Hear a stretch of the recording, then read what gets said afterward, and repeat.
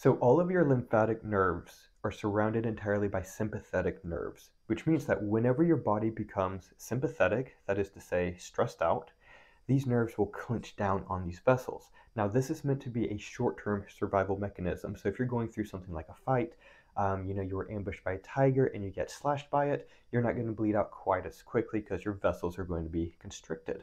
So if this does not remain short term, i.e., it becomes long term, you're going to have total systemic reduction in circulation, both in terms of your blood being able to get out into your body and for your veins and your lymph vessels to be able to take that fluid back up to your heart. So, if you're living a life that's full of daily stress, and you're basically living your entire life completely stressed out, that means that your circulation is by default going to be reduced. So one of the most effective ways we have to counter this stress, very intentionally, is by massaging out your vagus nerve. Now, your vagus nerve is the largest nerve in your body, and its entire purpose when stimulated is to create parasympathetic reactions. So all the reactions that you have physiologically when you're stressed, the vagus nerve does the opposite. So it gets your body to calm down and relax, be less anxious, allows you to breathe better and to digest better. So one of the things that we can do is to grab our handy Coregeous ball or a Pilates ball that's just like semi-inflated. And what I want to do here is to put it in my belly. So I'm going to lay down with it. And we're going to be thinking, first off, just lay down with the ball right underneath my belly button. And I want to just simply breathe for a good solid minute. So set yourself a timer and take at least a minute to just simply breathe deep.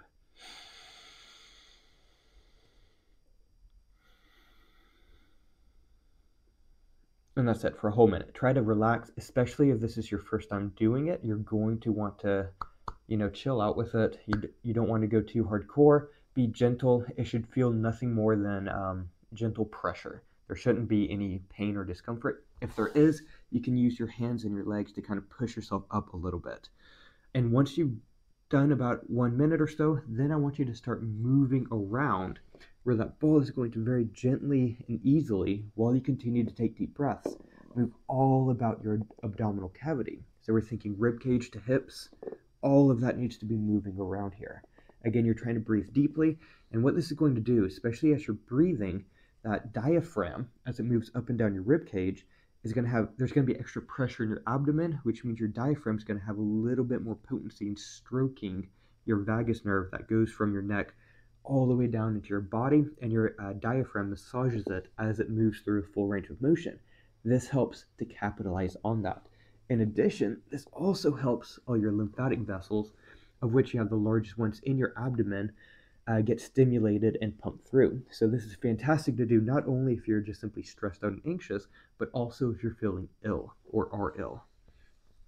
How long you want to go for the actual massage bit, I'll typically recommend anywhere between 3 and 5 minutes, or even longer if you so choose.